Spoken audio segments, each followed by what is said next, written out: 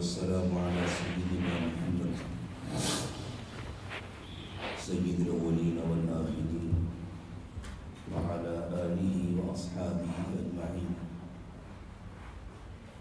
أما بعد فأعوذ بالله من الشيطان الرجيم. بسم الله الرحمن الرحيم.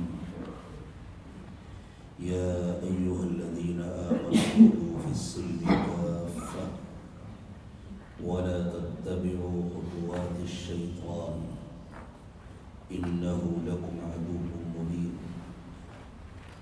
سبحان ربك رب العزة عما يصفون وسلام على المرسلين والحمد لله رب العالمين. اللهم صل على سيدنا محمد وعلى آل سيدنا محمد وبارك وسلم. اللهم صل على سيدنا محمد وعلى آل سيدنا محمد وبارك وسلم. اللهم صل على سيدنا محمد وعلى آل سيدنا محمد وبارك وسلم. اللہ تعالیٰ کا ہم سب پر بڑا احسان و کرم ہے کہ اللہ نے ہم کو مسلمان گھروں میں پیدا کیا. دنیا میں ایسے لوگوں کی تعداد شاید لاکھوں میں ہوگی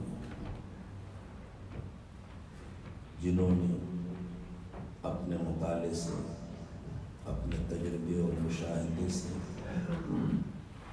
اپنی تحقیق سے یہ جان لیا ہے کہ حق کیا ہے، لیکن وہ پیدا ہوئے ہیں کسی باطل ماحول میں. وہاں سے ان کا دل مطمئن بھی نہیں ہے، لیکن ان کے پیروں میں اتنی بیڑیاں پڑی ہیں، ان کے سامنے اتنی معاشرتی دیواریں کھڑی ہیں کہ حق کو جاننے کے باوجود اس کو قبول کرنے اور اس کا اعلان کرنے کی ہمت نہیں کرتا، اور اسی طرح ان کی پوری زندگیاں گزر رہی. ہم اللہ تعالیٰ کا جتنا شکر ادا کریں کم ہے. یہ بعد میں انشاءاللہ سنت پڑھیں گے سب لوگ ساتھ میں.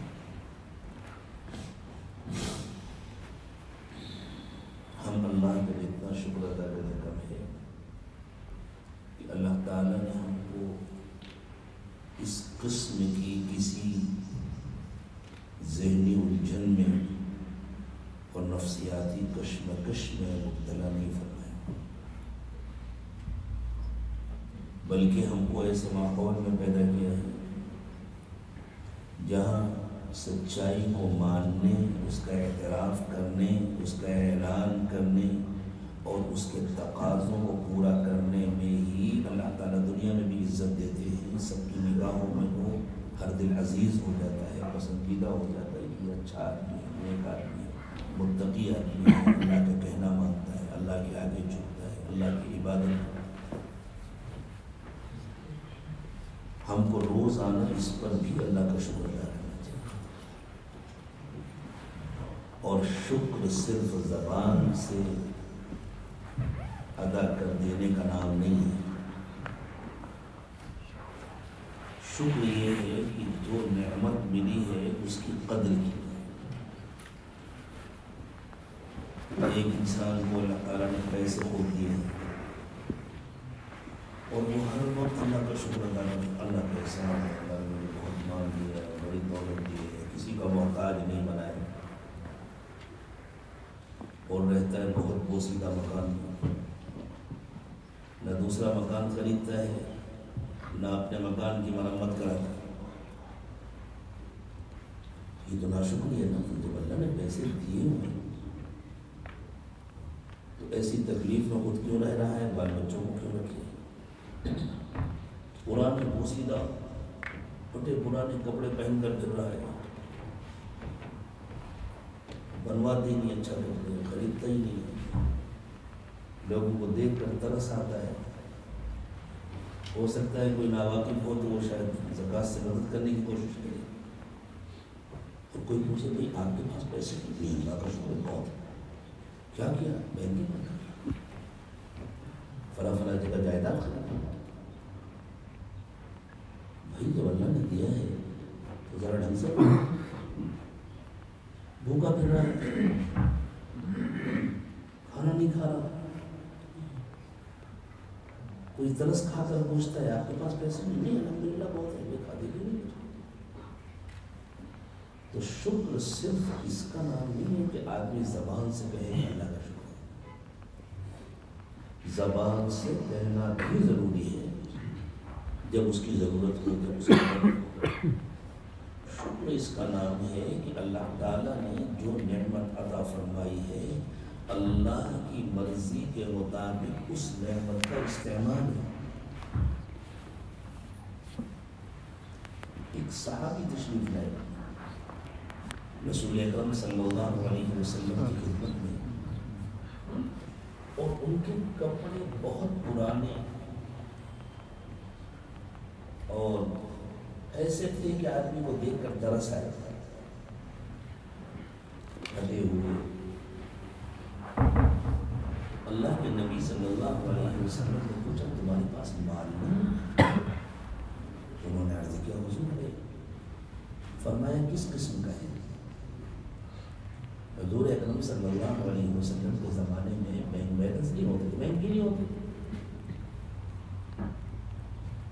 مال انسان کے پاس یا تو سونے چاندی کی شکل میں ہوتا جس کو آدمی اپنے پاس رکھتا ہے, یا زمین جائیداد کھیت باغ کی شکل میں ہوتا ہے کہ آدمی کے پاس باغ ہے, اس کی پیداوار ہوتی ہے, کھیتی ہے, اس میں سبزی ہوتی ہے, غلہ ہوتا ہے, کوئی جائیدادیں ہیں خرید رکھی.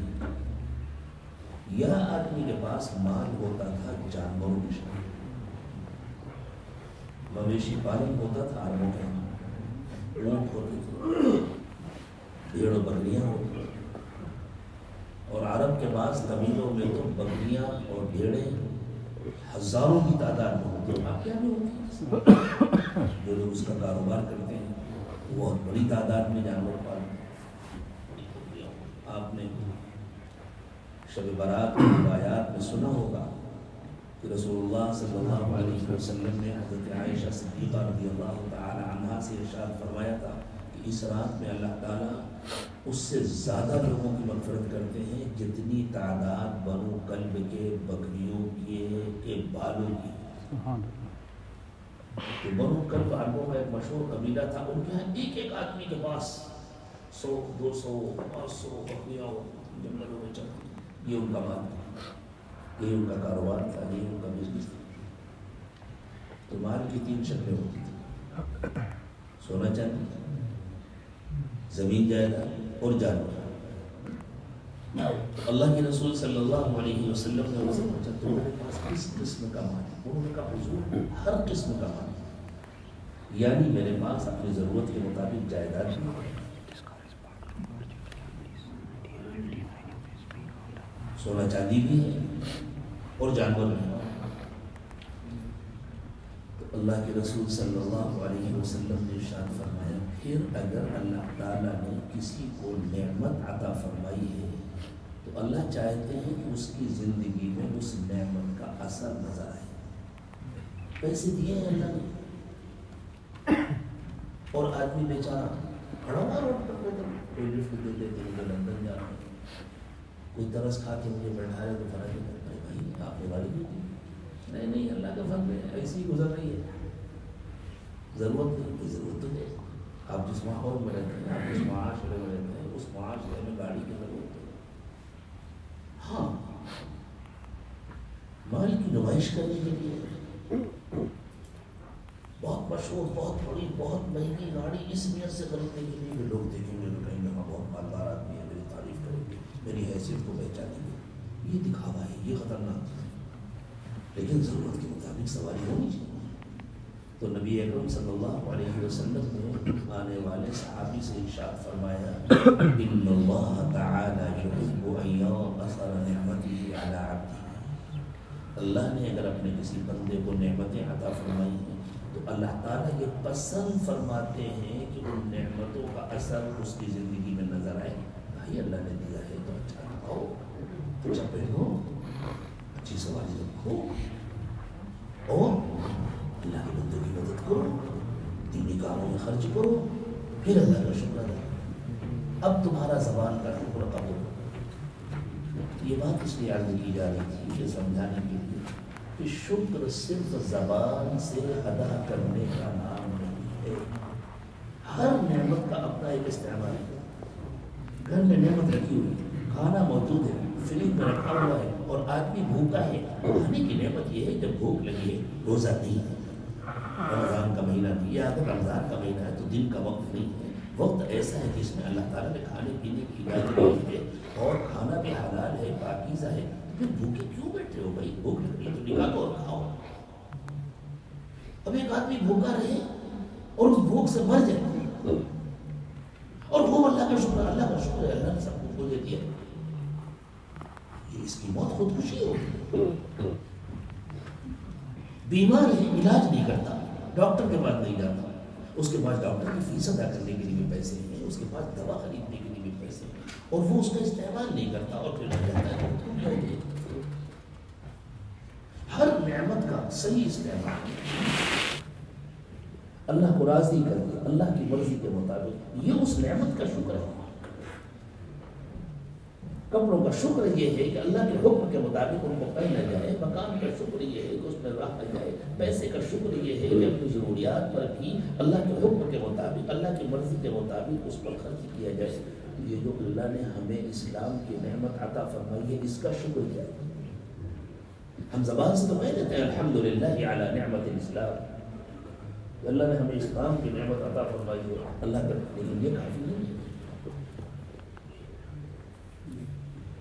اللہ تعالیٰ نے ہمیں اسلام کی نعمت عطا فرمائی ہے، اس کا شکر یہ ہے کہ اس نعمت کے ذریعے ہم اپنے مسائل حل کریں۔ اس نعمت، یہ نعمت ہے ہی مسائل حل کرنے کی، جیسے دوا علاج کے لیے ہے تو گھر میں دوا موجود ہے۔ ایک شخص شوگر کا مریض ہے، شوگر بڑھی ہوئی ہے اور شوگر کنٹرول کرنے والی دوا موجود ہے اور وہ دوا نہیں کھا رہا ہے، یہ ناشکری ہے۔ بھائی تمہارے پاس دوا موجود ہے تو اپنی بیماری کا علاج کرو نا، دوا لو، ڈاکٹر سے مشورہ کرو اور وقت میں دوا دو۔ بھوکا ہے، کھانا موجود ہے تو کھاؤ، پیاسا ہے، پانی موجود ہے، شربت موجود ہے تو اس کو پیو، ننگا ہے، سردی لگ رہی ہے، گرم کپڑے موجود ہیں تو اس کو پہنو، گھر ٹھنڈا ہو رہا ہے، سردی سے کانپ رہے ہیں، اللہ نے پیسے دیے ہیں، ہیٹنگ کا خرچ برداشت کر سکتے، صاحب ہیٹر نہیں چلا رہے ہیں، بہت بل بہت آ جاتا ہے، بل آتا ہے تو پیسے اللہ نے اسی لیے دیے ہیں نا، استعمال کرو اس کو، بے ضرورت مت استعمال کرو، فضول خرچی سے بچو، لیکن جہاں ضرورت ہے اس کو استعمال کرو۔ زندگی کے مسائل صرف کھانا پینا پہننا اوڑھنا ہی نہیں ہے، زندگی کے اور بھی کچھ مسائل، انسان کی ذاتی زندگی کے بھی کچھ اور مسائل ہوتے ہیں، خاندانی زندگی کے بھی کچھ اور مسائل ہوتے ہیں، قومی زندگیوں کے بھی کچھ اور مسائل ہوتے ہیں، معاشرتی زندگی کے بھی کچھ مسائل ہوتے ہیں۔ اللہ نے اپنا دین عطا فرمایا ہے زندگی کے تمام مسائل حل کرنے کے لیے۔ ہمارے پاس اللہ کا دین موجود ہے، اتنی بڑی نعمت موجود ہے، اور اس کے باوجود ہماری اپنی زندگی کے مسائل حل نہیں ہو رہے، تو ہم اسلام کی ناقدری کر رہے ہیں، ہم اللہ کے دین کی ناقدری کر رہے ہیں۔ ہمیں کیا ضرورت ہے کہ ہم کسی اور کی طرف دیکھیں؟ ایک آدمی بھوکا ہے اور وہ چاہتا ہے مجھے کوئی کھلا دے، تو اگر واقعی اس کے پاس کچھ نہیں ہے اور پھر اس کے دل میں یہ خیال آیا تو اس کا کوئی جواز ہے، اپنے پاس موجود ہے، دوسرے سے زیادہ موجود ہے، اس کے باوجود وہ چاہ رہا ہے، یہ تو ناسمجھی کی بات ہے، یہ تو ایک اندرونی گویا ذہنی بیماری ہے۔ Sorry, I think all of people doesn't understand Urdu if you speak English. You understand rub like that.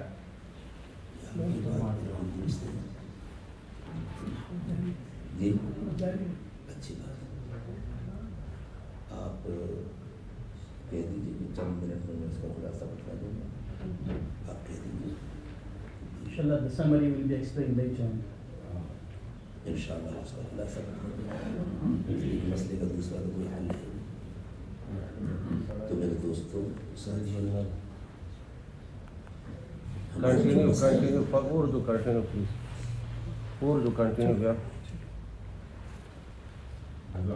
سب لوگ بولیں گے تو مجھے خاموش ہونا چاہیے. اسپیکر ایک ہو تو اچھا ہوتا ہے, بہت ساری بہت مسئلے ہوتے ہیں. صبر کرنے اللہ تعالیٰ فرمائے. جی تو میں یہ کہہ رہا تھا کہ ہماری زندگی میں جتنے مسائل اللہ نے ہمیں بے سہارا نہیں چھوڑا. ہمیں اللہ تعالیٰ نے دین کی شکل میں زندگی کے تمام مسائل کا علاج دیا. ہمارا اپنا مسئلہ یہ ہے, ہمارے ایک ہاتھ میں دین ہے, دوسرا ہاتھ دوسروں کی طرف پھیلا ہمارے مسائل حل کر کوئی ہمیں بھیگ کر. یہ ایسی ہے جیسے ایک آدمی نے ایک ہاتھ میں نوٹوں کی گڈی پکڑی ہوئی, لاکھوں پاؤنڈ ہے اس کے پاس, اور دوسرا ہاتھ پھیلا رکھا ہے, بھائی میں بہت ضرورت مند ہوں, مجھے کچھ دے دو. کوئی بھی کہے گا بھائی یہ کیسی ضرورت مندی ہے, تم تو دینے والے سے زیادہ مالدار ہو, تمہارے پاس تو اس سے زیادہ نعمت موجود ہے, مال موجود ہے. یا تو تمہیں اپنے مال کی قیمت نہیں معلوم, یا تم کو کوئی اندرونی بیماری ہے, تمہارا علاج ہونا چاہیے. پوری دنیا کے مسائل حل کرنے کا نسخہ ہمارے پاس ہے,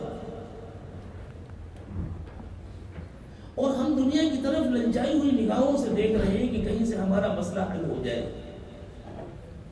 تو دو میں سے کوئی ایک بات ہو کہ یا تو اس نعمت کی قیمت نہیں معلوم, یا پھر انسان اندر سے بیمار ہے, وہ منافق ہے, اس کے اندر کفر ہے, اس کے اندر اللہ کا انکار ہے, اس کے اندر اس نعمت کا انکار ہے جو نعمت اللہ تعالیٰ نے اسے عطا فرمائی. میرے دوستوں رمضان کا یہ مہینہ ہے, اور اب چونکہ وعدہ کر لیا گیا ہے تھوڑا اور جلدی بات ختم کروں گا تاکہ اخیر کے چند منٹ میں میری بات کا خلاصہ ہمارے دوست مفتی حذیفہ صاحب انگریزی زبان میں بھی کہنے اچھی بات ہے تاکہ بات سب کے سمجھ میں آ جائے, کم از کم اس کا خلاصہ تو سب کے سامنے آ جائے. اس لیے کہ یہ کوئی رسمی سا بیان نہیں ہے, یہ بہت اہم باتیں ہیں جو اس لیے عرض کی جا رہی ہیں تاکہ ہر شخص ان میں غور و فکر کرے اور اپنی زندگی کے سلسلے میں کسی سنجیدہ فیصلے تک پہنچے کہ مجھے کیا کرنا ہے. غالباً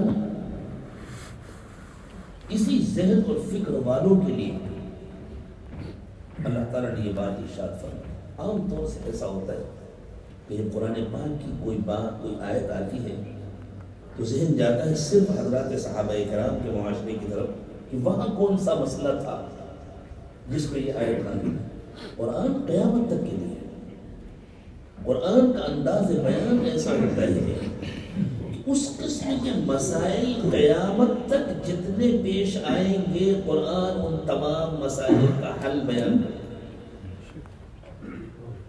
اس لیے ضروری نہیں ہے کہ وہ پورا مسئلہ صحابہ کے دور میں پیش آ گیا. کوئی چھوٹا سا موقع ہوتا ہے, قرآن ایسی بات کہتا ہے جو قیامت تک کے لیے ہوتی ہے. تو غالباً اسی قسم کے لوگوں کے لیے, اسی قسم کی ذہنیت والوں کے لیے, اسی قسم کی سوچ اور فکر والوں کے لیے اللہ نے فرمایا یا ایھا الذین آمنوا ادخلوا فی السلم کافہ. اے ایمان والو پورے فرما بردار بن جاؤ. اسلام نام ہے اپنے کو حوالے کرنے, سپرد کرنے, اپنے آپ کو اللہ کو دے دینے. اور سلم نام ہے اللہ تعالیٰ کے ساتھ صلح کر لینے کا. یہ لفظ اسی سے نکلا ہے. سلم کے مقابلے میں عربی میں حرب کا لفظ استعمال ہوتا ہے, یعنی ہماری اللہ تعالیٰ سے جنگ نہیں ہے, ہماری اللہ سے صلح ہے. گویا جو اللہ کو نہیں مانتا, جو ایمان کے تقاضوں کو پورا نہیں کرتا، جو اللہ کو نہیں مانتا، اللہ کے رسول کو نہیں مانتا، اللہ کے دین کو نہیں مانتا، اس نے اللہ تعالیٰ کے ساتھ جنگ چھیڑی ہوئی۔ اور جس نے اللہ کو مان لیا اس نے اللہ کے ساتھ صلح کر لی۔ تو اللہ تعالیٰ ایمان والوں سے کہہ رہے ہیں جب تم نے اللہ سے صلح کر لی تو پوری کرو نا۔ اور فرض کر لیجیے کہ صلح کا ایک ایریا ہے، ایک دائرہ ہے، ادھر جنگ کا دائرہ ہے، دونوں کے بیچ میں ایک دروازہ ہے۔ تصور کی ایک مثال ذہن میں لے، ادھر صلح ہے، ادھر جنگ ہے، دونوں کے بیچ میں ایک دروازہ ہے، اور ایک شخص تو اس دروازے پہ کھڑا ہوا ہے، نہ پورا ادھر جا رہا ہے نہ پورا ادھر جا رہا ہے، نہ اندر آ رہا ہے نہ باہر جا رہا ہے۔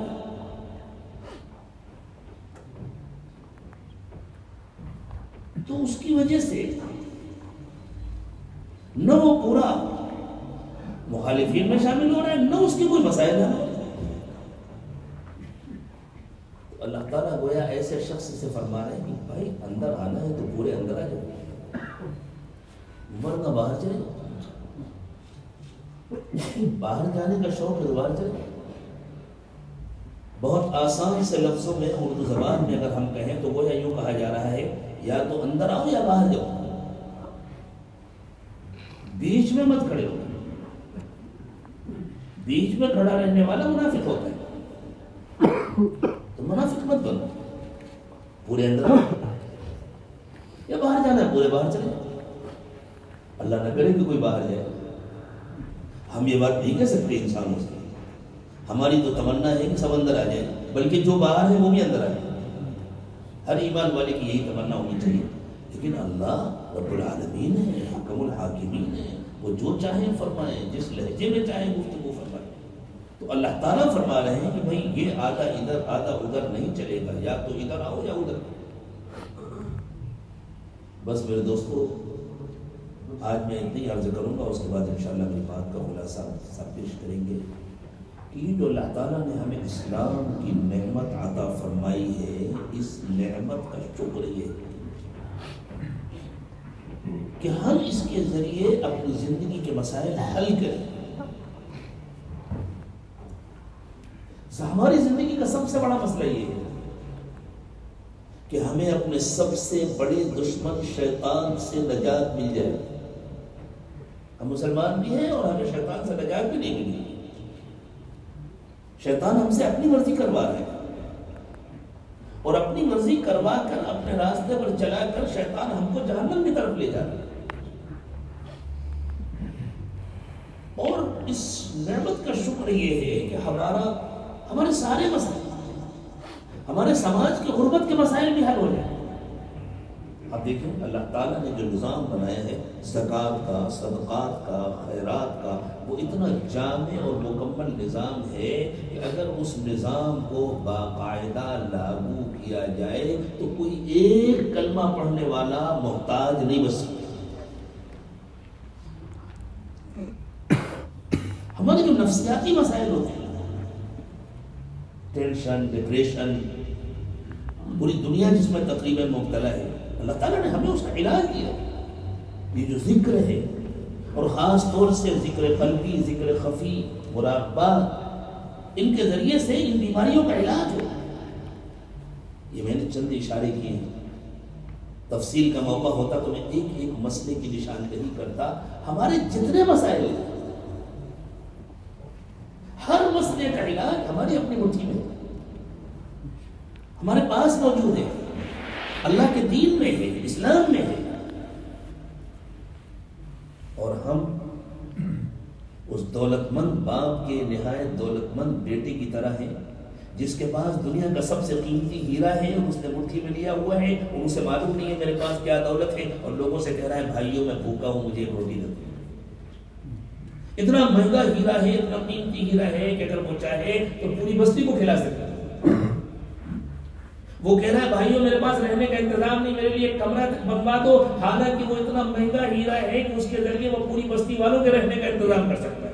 وہ کہہ رہا ہے بھائی مجھے کوئی لفٹ دے دو، حالانکہ وہ دنیا کی مہنگی سے مہنگی گاڑی خرید سکتا ہے، اسے اندازہ ہی نہیں ہے میرے پاس کیا ہے۔ अल्लाह करे कि हमें अंदाज़ा हो जाए, हमें इसका एहसास हो जाए कि अल्लाह ने दीन की शक्ल में, इस्लाम की शक्ल में हमें कितनी बड़ी नेमत अता फरमाई है। ऐसी नेमत जिससे सिर्फ हमारे मसाइल नहीं, हम चाहें तो पूरी दुनिया के मसाइल हल हो, लेकिन हम अपने मसाइल नहीं कर पाए। तो ये दीन के ये शुक्र का तकाज़ा है। अल्लाह ताला हमें शुक्रगुजार बना दे। बाकी मैं दरख्वास्त करूँगा मुफ्ती साहब से कि वो इन बातों का आपकी ज़बान में सलीके से खुलासा पेश कर दें तो इंशाअल्लाह नफ़ा होगा। तो आखिर दावाना अल्हम्दुलिल्लाहि रब्बिल आलमीन।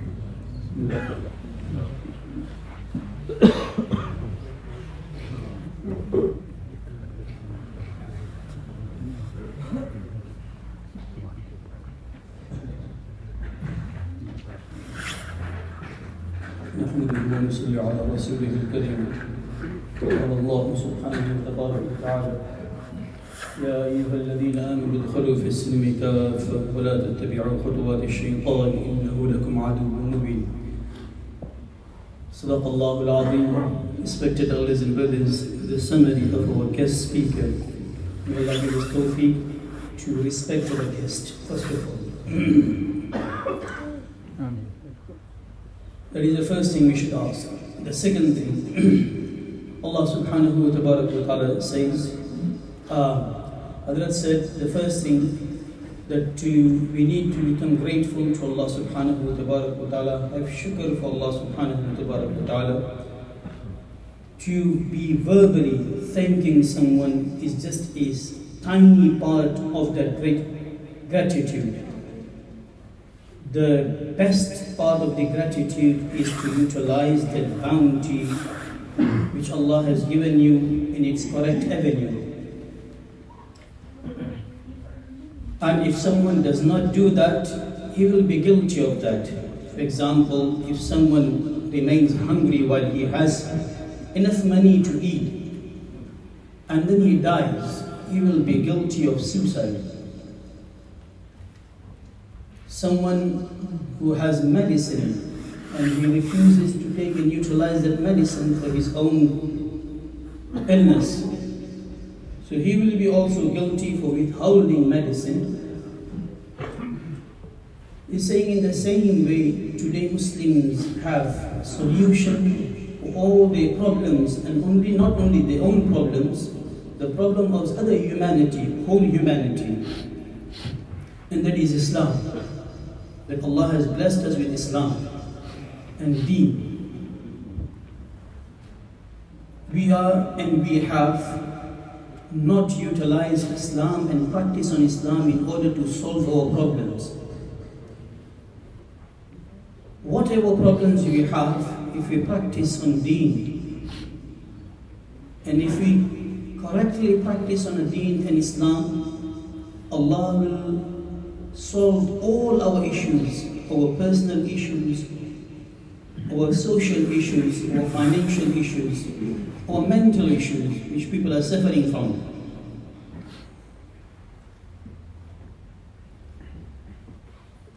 And not only that, if we practice that, Allah subhanahu wa ta'ala will solve our issues, Allah will solve the issues of other people's also, that Allah has given and Allah has placed all the solutions of all the problems in Islam and for the humanity till the day of Qiyamah.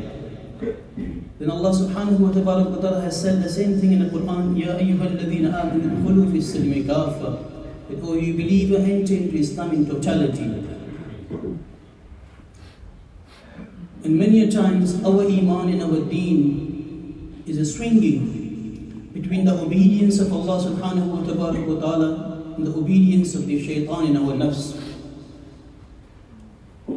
So we need to be in one place, and that is the obedience of Allah subhanahu wa ta'ala. And that is possible. Like yesterday said, that is possible. It's not that something is not possible. If something was not possible, Allah would not have commanded in the Quran-e-Kareem. If Allah commands something that enter into Islam in its totality, it means that we have the ability to stay and to enter into deen in totality. We all do mistakes, we all do sins, we are human beings, but at the same time, the greater proportion of our obedience is to Allah subhanahu wa ta'ala. If we slip, if we do mistake, if we err, then we have to do istighfar and tawbah. This was the summary of today's talk. May Allah subhanahu wa ta'ala give us tawfiq to practice on this beautiful advice. And may Allah subhanahu wa ta'ala give us tawfiq that we practice on deen in totality. Ameen.